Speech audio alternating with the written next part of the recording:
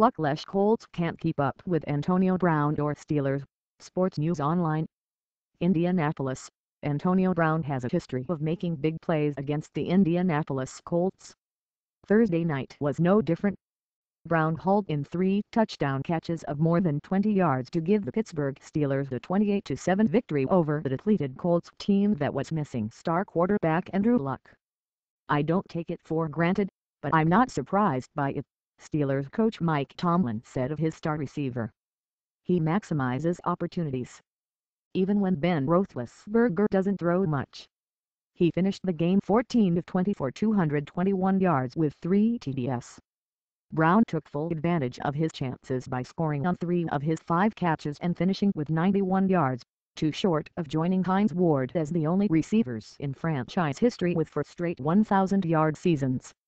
Brown has 23 receptions for 342 yards and 7 TDs in 3 career games against the Colts.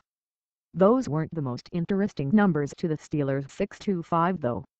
They helped their playoff chances with a second straight win and snapped a 4-game losing streak on Thanksgiving, a stretch that began with a loss at Detroit in 1983. Luck sat out with a concussion, and his absence showed as Andy's first winning streak of the season ended at 2 games.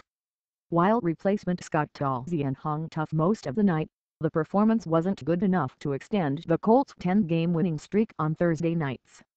The Steelers built a 21-7 lead by scoring touchdowns on each of their first 3 possessions, the 5-yard run from Le'Veon Bell, and touchdown catches by Brown of 25 and 33 yards. Andy's only score came on the 5-yard TD pass from Tolzien to Don Moncrief early in the second quarter, the play set up by the first completion of Pat McAfee's career on a fake punt. The Colts' 5-6 had their chances to trim the deficit, but